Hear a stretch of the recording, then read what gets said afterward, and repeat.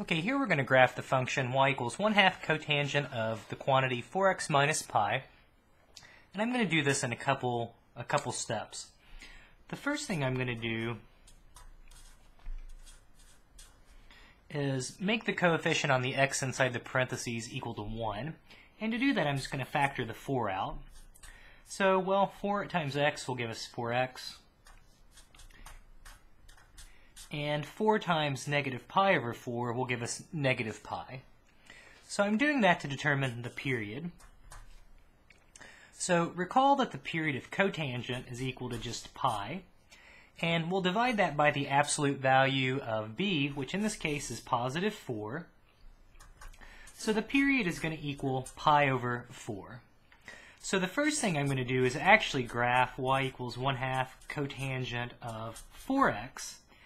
And then what I'm going to do is I'm going to take that graph and I'm going to shift it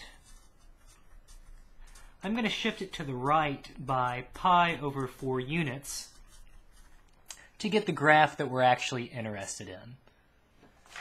So let's graph 1/2 of cotangent of 4x.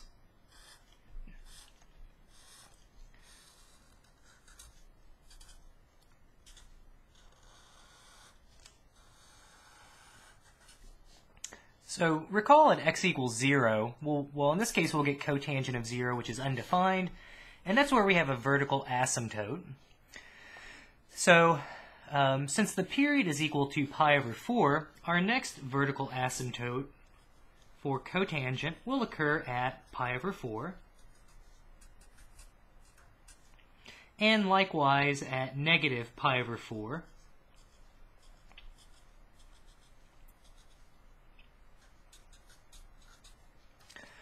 So let's see, at the value in the middle, so 1/2 of pi over 4, if you multiply that by 1/2, that'll be pi over 8.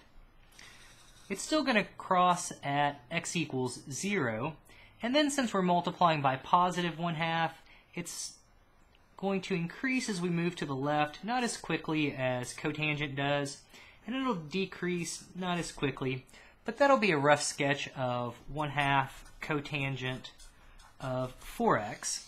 And again, at this point would be negative pi over 8, and again, you would have the exact same graph just repeating itself. And you could draw as many of these as made you happy. So I think 2 make me happy. That's good enough. So what I'm going to do now to figure out, to get my new graph, the graph we're actually interested in, is I'm going to take everything and just shift it by pi over 4 units to the right. So pi over 4, that's the same thing as 2 pi over 8. So let's see here. Notice if we do that, what's going to happen? Well, what's going to happen is the vertical asymptote that was at x equals 0, well, that's going to move over to x equals pi over 4, right? We're moving that vertical asymptote over.